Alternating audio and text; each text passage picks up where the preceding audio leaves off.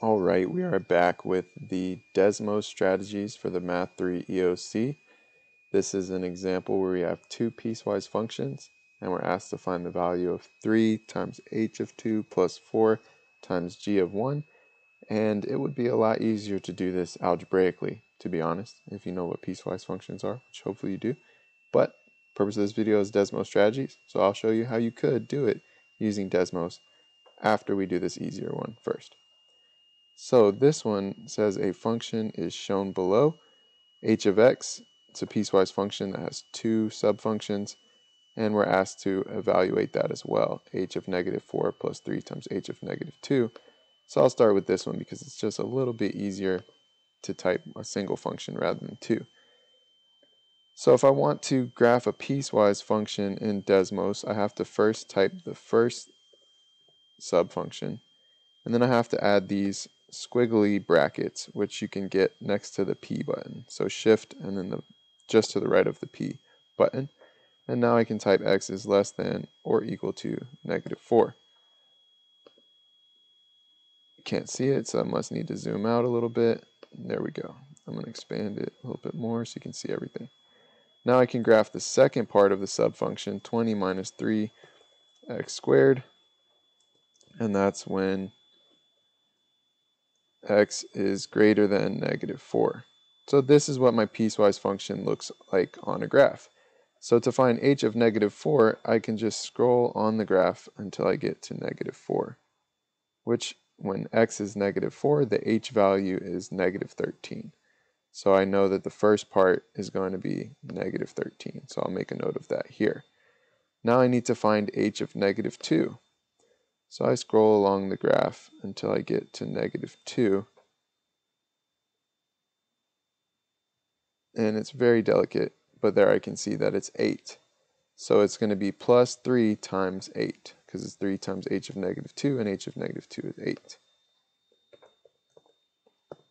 So I get from that 11, and that's my answer. Now if you're having trouble scrolling on the graph, you can also type in x equals negative 4 and find your point that way as an intersection point, and x equals negative 2 and find that point that way. But I prefer the scrolling method. Alright, so let's go back to this previous question that's a little bit more complicated. And it's only more complicated because I have to graph two piecewise functions. So first I'll graph h of x.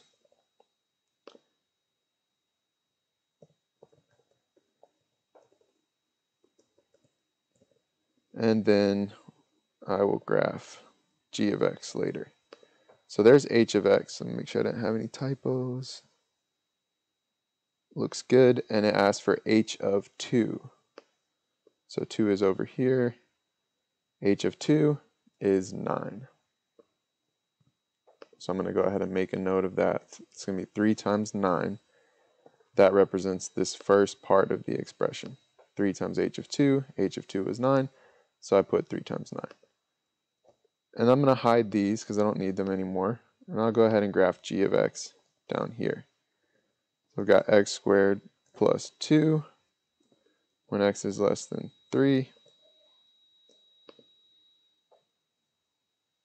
And then I've got x cubed when x is greater than or equal to 3. And when you want to type greater than or equal to, you just type greater than and then the equal to button. Desmos automatically formats it. Or you can find it on the keypad there. Alright, so now I have my g of x function graphed, and I want to find g of 1. I can zoom out to see what the full function looks like. But g of 1 right down here, I need to hit the house button so I can get a little more precise. It is going to be 1, 3. So 4 times g of 1, 4 times 3, and I get an answer of 39. So is Desmos the most efficient strategy for piecewise functions? No, but again, my focus in these videos is Desmos strategies. There are other videos out there for algebraic strategies, which I'll mention at this moment.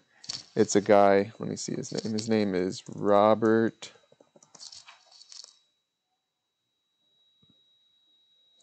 Weissert. So if you want to see some algebraic strategies in combination with Desmos strategies, you can Google this video, and he breaks them down one at a time. So if you need question 1, that's what you look for, then question 2, question 3. This is a problem that you could check out his videos for. I'm going to focus on Desmos strategies. So we have a function h of x shown below. It's a polynomial, cubic polynomial, and this question says, what is the distance to the nearest hundredth of a unit between the two zeros that are closest to each other? So we're back to the types of problems in my first video where we're looking for zeros. And Desmos is a great way to do that. So I have 4x cubed minus 5x squared minus 23x plus 6, and I have these zeros. The question says, what is the distance between the two zeros that are closest to each other? So are the zeros on the left closer or the ones on the right closer? And I can see that the ones on the left are visually closer. And now the question is, how far apart are they? So to get from negative 2 to 0 would be a distance of 2, and then I go another 0.25 from there. So that's a total distance traveled of 2.25. If the question said, what is the distance between the two zeros on the right, well then that would have been 2.75, but it says between the two that are closest to each other. So we're looking at 2.25 there. Which function does not have the set of all real numbers as its domain? Again, we have to understand domain, vocabulary term here, which is the set of all possible x values. So for something to not have all real numbers as its domain, it has to have a discontinuity on the graph, or a gap in the graph. So I just need to graph each answer option. This first one, if I zoom out, it's a smooth continuous curve with no gaps, so that's not it. If I graph option B, x plus 1 divided by x plus 3, I can see that has a gap right here, a vertical asymptote, a discontinuity. If I was sketching this function with my pencil, I would have to pick my pencil up when I got to here to continue the curve in the bottom right part. So that is the one I'm looking for. I just want to go ahead and graph option D real quick to mention something about Desmos. If you know anything about cosine functions, which hopefully you do, have seen at least, you know that they should be waves, curves, and this is pretty flat. So that's not what a cosine function is supposed to look like. You have to click on the settings and change it to radians to get Desmos to graph cosine functions in the way that you want. And that will come up later. But again, we can see that's continuous, so that's another reason why D is not the answer for this question. All right, we're back to solving equations. An equation is shown below. It's an exponential equation. So algebraically, we'd use logarithms to solve this. But on Desmos, remember the strategy is I can graph the left side. So y equals 9 to the negative 3x plus 2. And if I'm not careful, I might not notice that that's not formatting the way I want it to. So I have to go back up and put parentheses in the exponent to get it to stay in the exponent. So you have to be a little creative, a little persistent with Desmos sometimes. And then let's say that I forgot to say y equals when I'm graphing the right side, and nothing shows up. And I zoom out to get to 48, and still nothing shows up. That's because I have to graph y equals anytime it's just a number. I can leave it out when it's an expression, but it's better to just always put y equals for both sides. So I can zoom in to make sure I'm getting the to make sure I'm getting the intersection point rather than some other point. And sure enough, 0.079 is that option, and there's no other ones that are close. This is one where Desmos is not going to be too helpful. So that gentleman that I mentioned, his videos might be better for this one. I'm focusing on ones where you can use Desmos strategies. And here's one where we can't. A function f of x equals a sine bx plus h has the following properties. Period of 6, minimum value of 2, the point f of 2.5 equals 5, and a, b, and h are all positive constants. So again, anytime we have a function with constants inside it, we can use Desmos to add sliders to represent those constants. So in this case, I have a list of options, and these options are lagging out. They only show up if I click on them, but it's pi over 2, pi over 3, pi over 4, and pi over 6. So there's some things I need this graph to have. It needs to have a minimum value of 2. So I'm going to go ahead and graph the line y equals 2 because I need the graph to hit there at its lowest. I need to put it in radian mode so that it's shows up the right way. Sine and cosine functions must be graphed in radian mode. And this f of 2.5 equals 5 means that the point 2.5 comma 5 must be on this graph. So I've got to play with these sliders to get that graph up above the black line and going through that point and having a period of 6. So let's try to just do the ones that are easiest first. That's making it a little bigger, but it's not shifting it up. So let me try this h. Now that's shifted up, but it's not hitting the right point.